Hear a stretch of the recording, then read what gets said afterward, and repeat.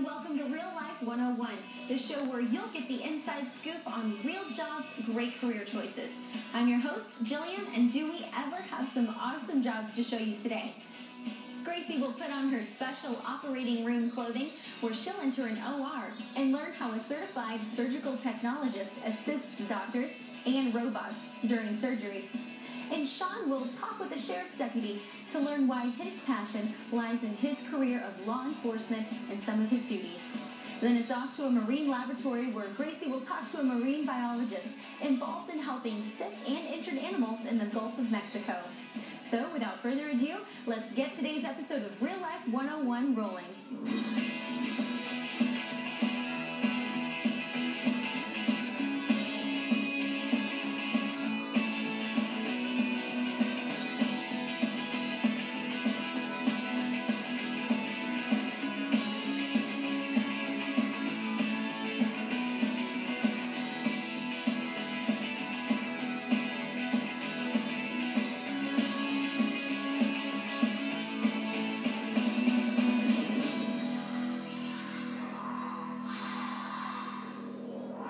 If you've ever seen a surgery on TV, you know there is no room for error and everything needs to be sterile, organized, and ready to go.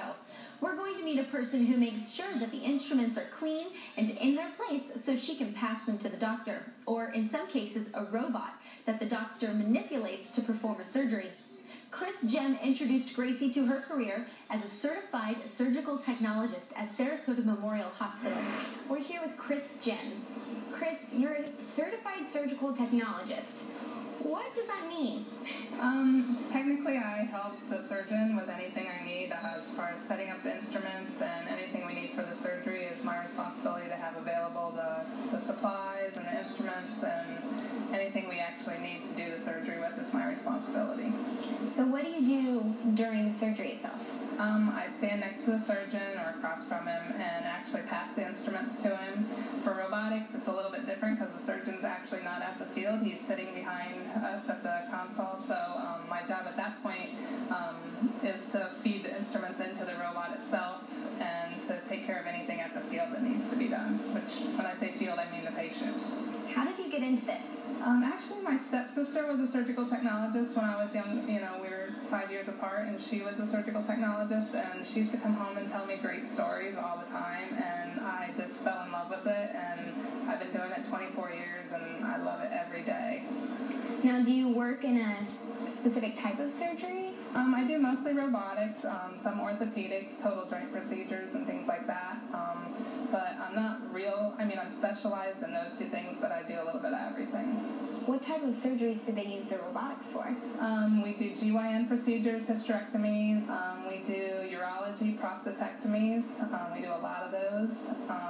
We can do kidneys. We can do colon resections. We're using it more and more with different specialties now. Is there a specific type of education or certification that you have to have? There's a schooling. It's an 11-month school that you go to. It's a technical program. It's for 11 months. There's also, you can go for an associate's degree in surgical technology now. Not everyone offers that, and it's not mandatory that you have it to come work as a surgical technologist. So do you take a certification test after that? Yes, once you finish the program, through the Association of Surgical Technologists, they offer a certification program, and it's just a test that you take, and if you pass, you become certified. If you don't pass, you try again. Most hospitals these days are requiring that you get a certification within so many months of coming to work there. What's your favorite part about your job? My favorite part is probably seeing something new every day. Like, we could do the same procedure, a prostatectomy, on 4 patients in one day, and every one of them is different. And that's what I love the most about it. Every day is something new. What do you think is the most difficult aspect? It's stressful. Every once in a while we get into a stressful situation where, you have to think fast and you have to move, and it's stressful. But once you've been doing it for so long, you learn how to adapt, and if you stay organized and you stay on top of everything, then usually your day is really easy. Can you tell us a little bit about this robotic over here? These are the robotic arms. this is where the camera would actually go. It's a telescopic camera. The patient is prepped and draped on the OR table. We place the trocars into their abdomen, and then we actually bring the robot to the patient. So these arms move in and out, up and down, and different ways. And this would actually attach to the trocar that's into the patient's abdomen. And then once everything is attached, the doctor sits at the console here, and his hands are actually inside these things, and it actually moves the arms. So as a scrub tech, once all the arms are in place, we feed the instruments in and out of that for the surgeon, and whatever he says. If he needs a different kind of instrument, then we switch those in and out. What skills do you think are necessary for this job? I think you have to be very organized. I think you have to be motivated. I think you have to have a good memory.